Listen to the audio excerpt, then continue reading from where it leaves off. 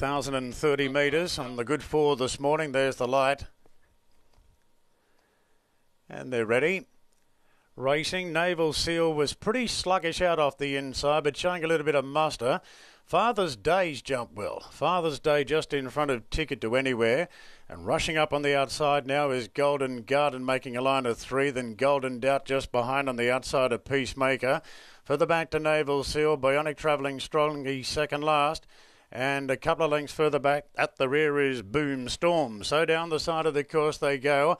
And Ticket to Anywhere just in front from Golden Garden. And the pace early's been pretty solid. About 3 lengths away then to Peacemaker is hugging the rails. Then Father's Day.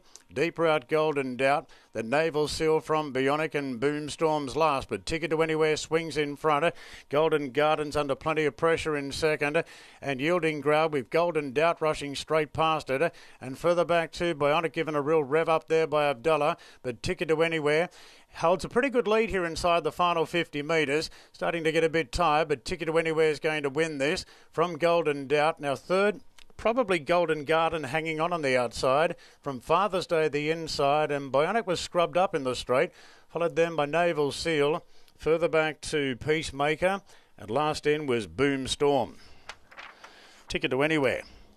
Ellen Hennessy there, so with a lightweight Ticket to Anywhere showing good speed early, and you can see was noticeably getting tight inside the last 100 metres, but held a pretty decisive margin there.